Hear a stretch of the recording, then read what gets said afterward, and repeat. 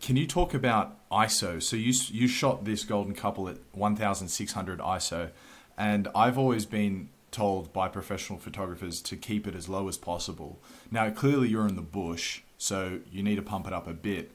But was that you just through the rangefinder finding the ISO that works? Or was that you knowing beforehand exactly what the 1600 is going to give you?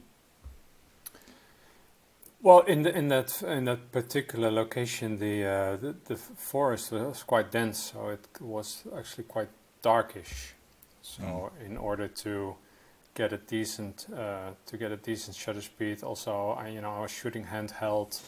I tend to shoot with relatively high ISOs because I just don't want to risk having any motion blur. And cameras nowadays are so good, the sensors are amazing.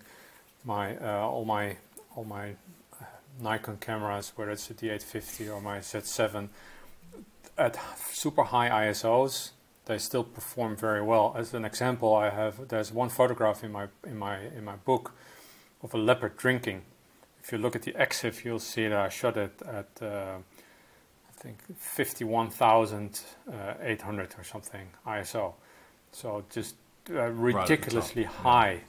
Yet it is it's printed in a large format in a photo book. I think it looks pretty good for ISO that high. So I would say that ISO 1600 is not actually that high at all. If I go on a safari, my default ISO is usually already 800 because I know that gives me high shutter speeds. So if something suddenly jumps, on my left, and it happens to be like a super shaded area in the early morning, then that's not going to be a lot of light there. But I have to be fast, if I want to get that shot.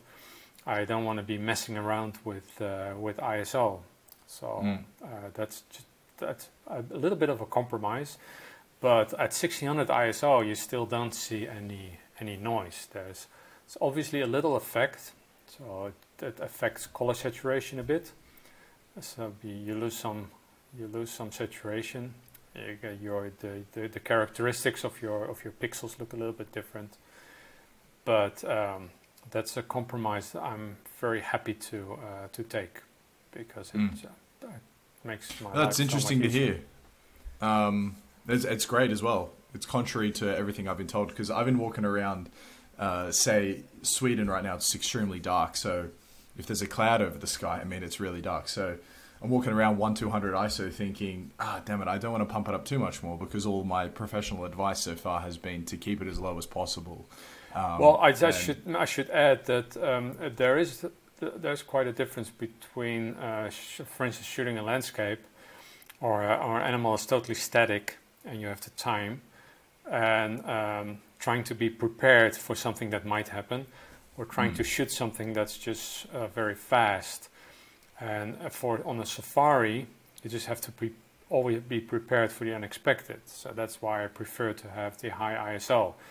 However, when I'm shooting landscapes, I'm shooting the lowest ISO that I can shoot, because that means that I just have maximized my dynamic range and capture as much noiseless information as possible.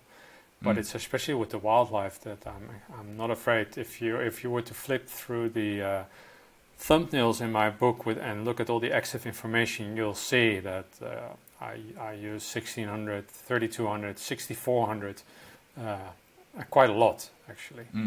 Yeah.